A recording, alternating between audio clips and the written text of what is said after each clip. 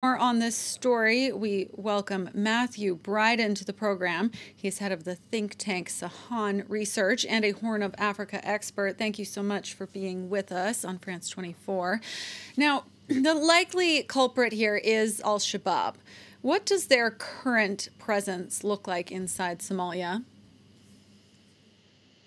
Their current presence is extensive across the southern part of the country.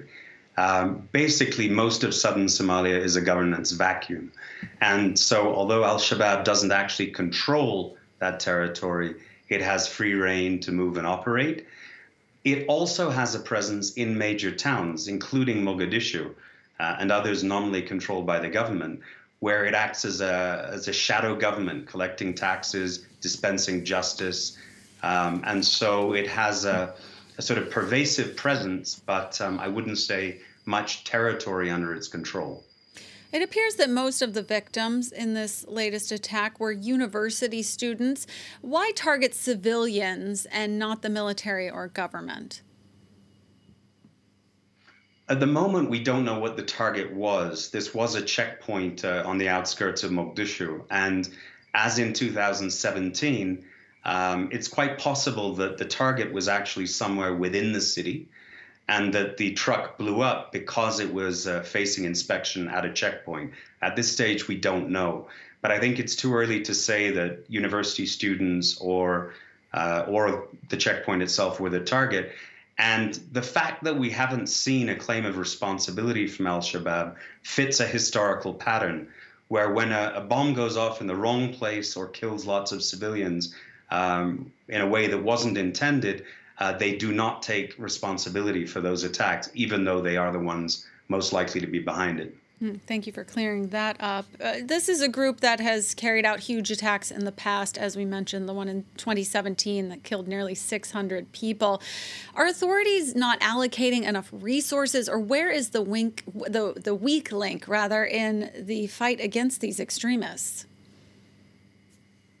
I think there are two key problems. One is that the Somali government is promoting a kinetic approach to this war, as though Al-Shabaab is going to be defeated with more guns, more ammunition, more weapons. This is not that type of conflict. It's an underground insurgency.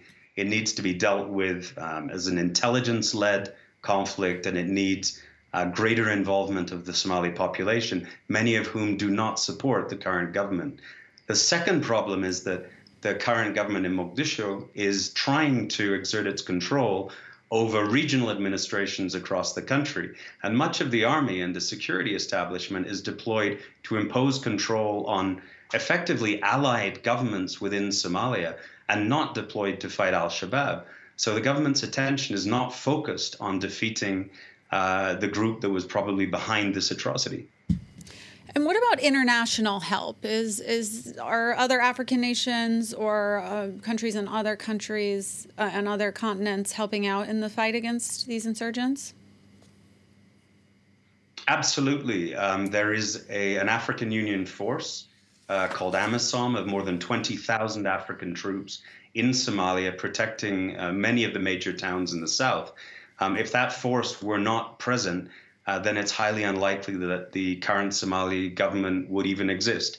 It would be a government in exile and be overrun. And then there is a tremendous amount of Western support to the Somali federal government forces. Turkey and Qatar are also supporting the federal government. I think the issue here is that much of the fighting needs to be done in the regions by Somalia's regional governments, really where the rubber meets the road.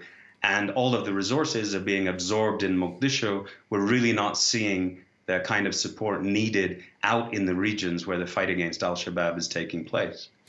Matthew Bryden of the think tank Sahan Research, thank you so much for sharing your expertise with us.